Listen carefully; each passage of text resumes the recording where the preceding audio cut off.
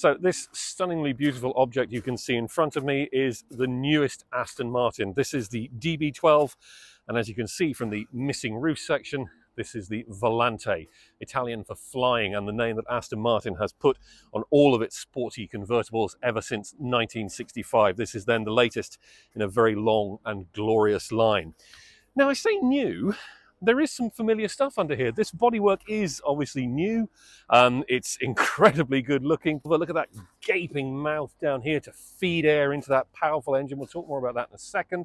But actually underneath, there's some familiar bits from the old DB11. In some ways, you can think of this as a major facelift of the old DB11. By the way, if you can hear some weird noises in the background, it's because of our location in the Oxfordshire countryside. There's weird mood music being piped through. Don't ask me why.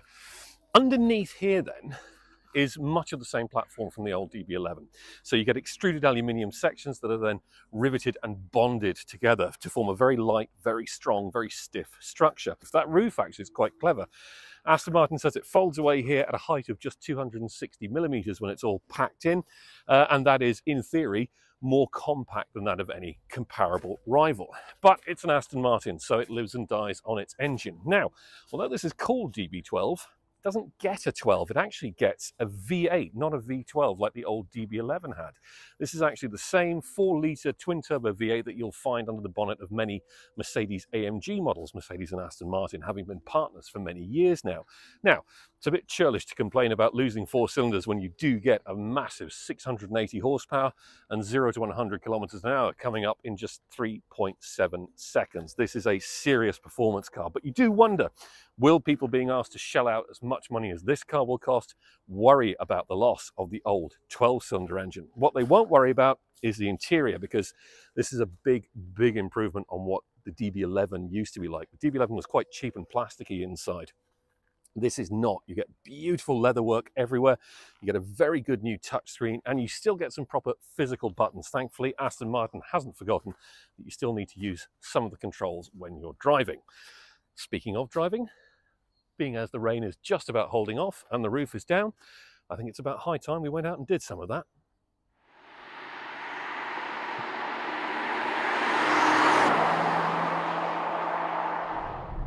So now that we're actually out and about in the DB12 Volante, and I have put the roof up just a few minutes ago, partially to try it out, but also so that it's quieter in here so that I can talk and be heard. Some of you may regret that decision. What is the DB12 Volante actually like? I mean, is it a terrible surprise to hear that it's really, really rather good? I think one of the most impressive things about it is that despite cutting the roof off, Aston Martin has said that it hasn't had to add any extra bracing material underneath the structure to retain the stiffness, even though the roof is gone. So clearly that bonded aluminium chassis that's under here is really something else, because it is maintaining the same levels, or similar levels at any rate, of stiffness as the DB12 Coupe. All that's changed really, aside from the 90 kilogram weight penalty of having the convertible roof, is that the rear suspension rates have been altered. Everything else, a couple of small tweaks here and there, otherwise it remains the same as the Coupe. Now, remaining the same as the Coupe obviously means you get that V8 twin-turbo Mercedes AMG derived engine, which sits so far back in the chassis. It's effectively a mid-engine car, even though it's technically front-engined. The engine sits almost here under the dashboard. It's that far back in the body, and that makes this quite an interesting car to drive, because you'll be expecting a big front-engine 2+2 grand touring coupe such as this to be rather ponderous and in some ways difficult to drive on quite tight and twisty country roads that we're on today, and it just isn't. The steering is quite chatty, good weight, full of feel, full of feedback, and that nose, that big long nose with that huge gaping shark's mouth, it just flicks into corners without a care in the world. So much front end grip, so much rear end traction come to that. It is really, really well set up, this car. It's also comfortable. Now, there's 3 stages of damping control for the adaptive dampers. The best thing to do is probably have everything else turned over to sport mode, but have the dampers set in comfort.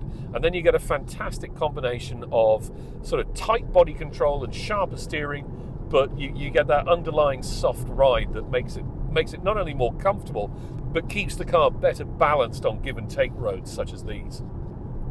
Now that 4-litre engine with its twin turbos, it's surprisingly refined most of the time. Actually, it's almost discreet, I think you'd call it.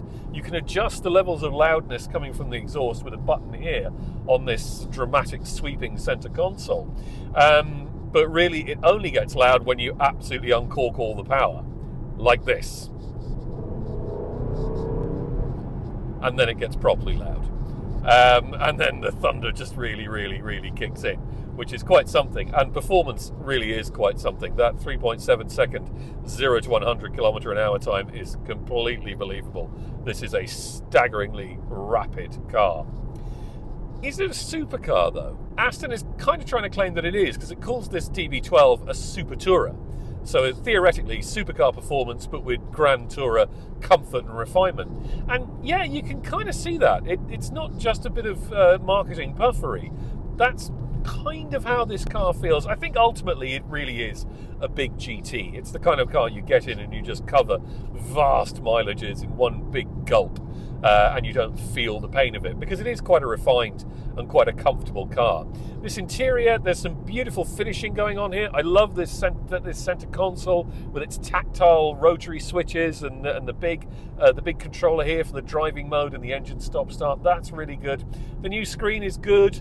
I'm not so keen on the digital instrument panel. I don't think that looks grand enough for a car like this, for an Aston Martin, certainly one that costs this much money.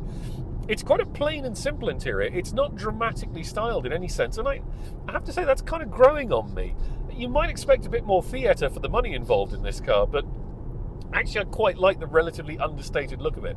And the front seats are absolutely fantastic. This is a really superbly comfortable car. Do like that indeed. I mean, is it going to be worth the money? You know, you're talking, it's going to be £500,000 this car, isn't it? I don't know if it's worth that. But it is pretty lovely. I mean, with that long nose pointing down a stretch of favourite road, with that V8 engine thundering away and pushing you on, and that gorgeous bodywork enveloping you, it's a kind of a pretty hard car not to fall in love with just a little bit.